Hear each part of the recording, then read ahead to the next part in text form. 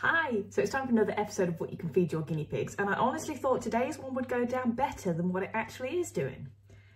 Come on, try it. I'll put it on your head. Oh, you look so pretty. You look gorgeous. Go on, try it. So this is kale, and we get it in big boxes because of the size of the herd, and honestly, they usually go mad for it, like causes arguments. We have to put a lot of kale in for everybody.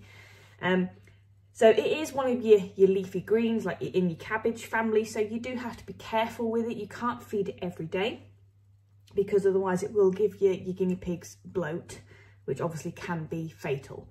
So every other day, maybe 3 times a week, if your piggies really like their kale, will be absolutely fine.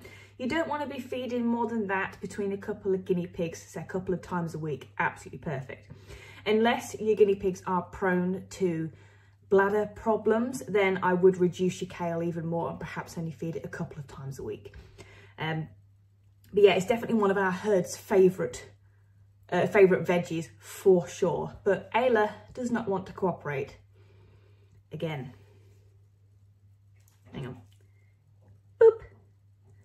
Ah, you look amazing. If you're not going to eat it, all right, bye then. Excuse me. Excuse me. Get back here. I'm not done with you yet. I'm not done with you yet. You didn't eat the kale. You let me down. Oh, well, never mind. Eh? So, yeah, kale. Let me know how you get on with it. If your piggies like it. If they don't like it, Ailah